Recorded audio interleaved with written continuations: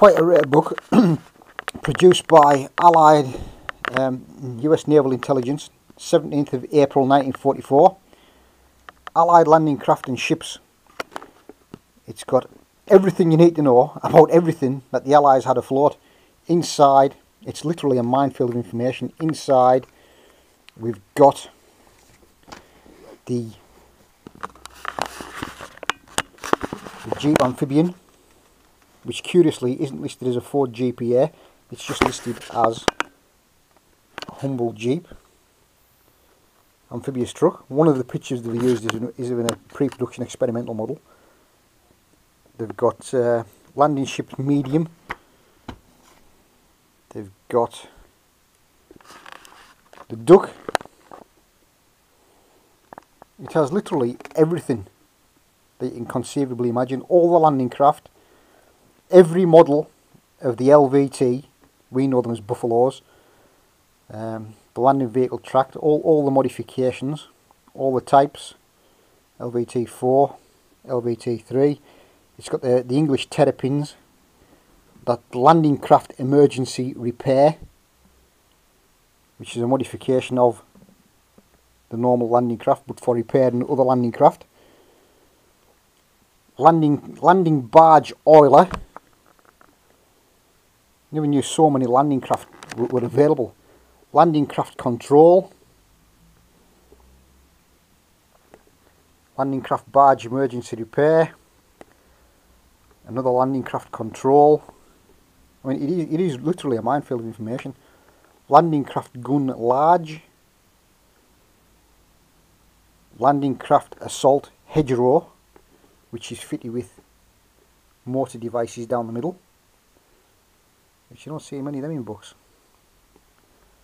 Landing craft rocket, which you see in all the D-Day footage. Landing craft flak. Landing craft support large, and again all the variants of that. Landing craft medium, support medium, landing craft support small, landing craft Mark 8, Mark 6, 5, 4, LCTs, landing craft tanks, landing craft mechanised, which if you've ever done the old 00 AFIX kit, that's what they use, the old LCM, the LCM1, landing craft vehicle personnel, which you've seen in the Private Ryan film, that's what they use. Landing barge vehicle, all the rubber boats, landing craft rubber, landing craft infantry, landing craft infantry large, infantry small, landing craft personnel ramp, landing craft assault, landing craft personnel medium, small, and you name it, it's literally in there. As I say, it was produced in 17th of April 1944 by the US Navy Department. Allied Landing Craft and Ships is designed to facilitate recognition and to make available pertinent data regarding the characteristics of United States and British vessels which may engage in amphibious operations.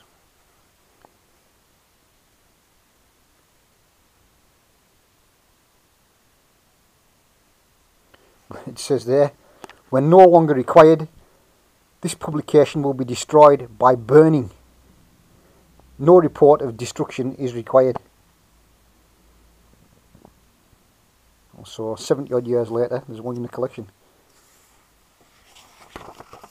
And interestingly, most of these landing craft that survived the war, the landing craft infantries, were normally sold to British Dominion countries like Jamaica and the Far Eastern countries, because a lot of them ended up there after the war.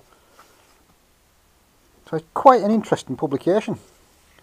So if you can get hold of one, its US code is ONI 226, Allied Landing Craft and Ships. And it's got everything in it. So we'll see you for another video.